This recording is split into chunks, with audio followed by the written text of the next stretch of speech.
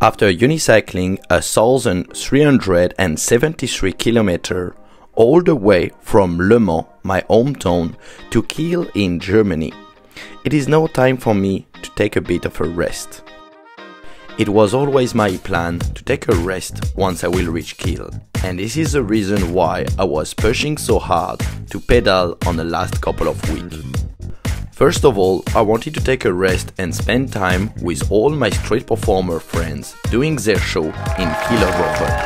And the reason why I know all these people is because when I am not riding unicycle, I am myself a street performer.